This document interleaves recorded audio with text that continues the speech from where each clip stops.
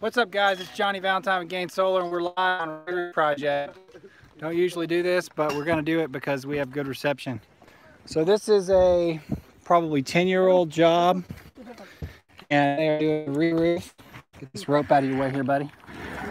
Cuidado, que no te caigas. If you guys saw the first re-roof I did a couple of years ago, it was a beautiful, beautiful thing. One thing we're doing here is we're numbering every panel. These are LG 265s. We got in-phase M215s.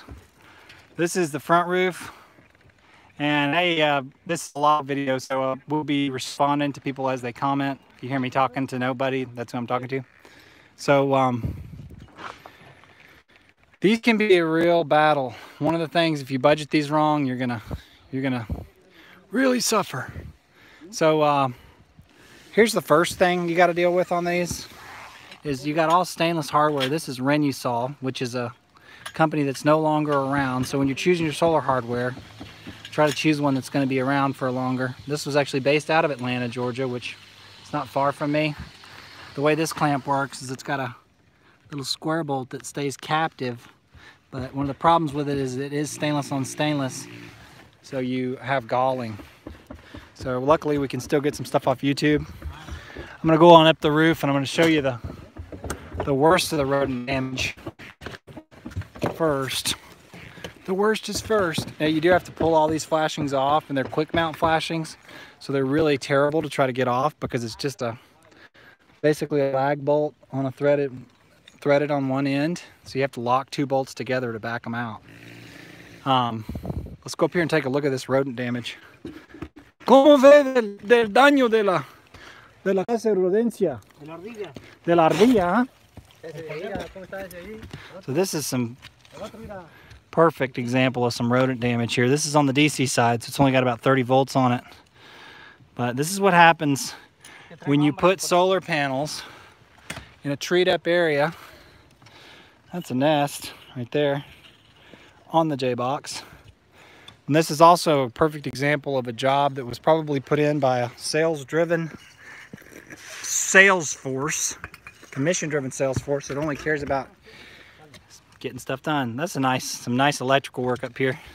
Then there's some really nice stuff. Show you that right there. Looking real safe, 240 volt AC on the roof. We're gonna fix it all and put it back. There's the other side. And I'll be showing you guys more as we go through and fix this thing. We're trying to get the conduits up off the roof and support it as best we can. And we're not going to come back with the quick mount flashings. We're going to be using solar roof hook because we love it. We'll probably rerun the ground and rehang all the flashings and all the panels. So what do you think about your first solar panel deinstall? Is it everything you dreamed of when you came to this country? ¿Cómo ves tu primera vez trabajando con solares? ¿Todo que soñaste cuando llegara a Estados Unidos? No, no soñaba. You didn't dream of it? Yo venía a barrer los dólares. Para solo agarrar los dólares, huh? You just came to grab the dinero? Sí, yo venía a barrerlo. Ah, sí, hay que buscar el oro, el minero, huh? So anyway, there's some more rodent damage right there. Look at that. Some good looking stuff.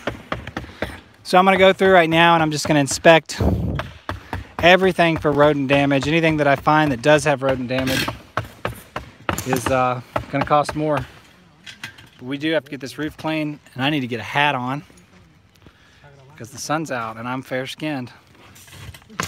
Hey dude, you want to be on YouTube? No, not really. With your fall protection? He's the, oh yeah, I'll blot that out. I don't think they saw you. But what about your shirt? Anyway, ¿cómo ve? Muy bien. Perfecto. ¿Te gusta hacer trabajo solar? This is the boss. Mira bien, solo es cuestión de saberle un poco.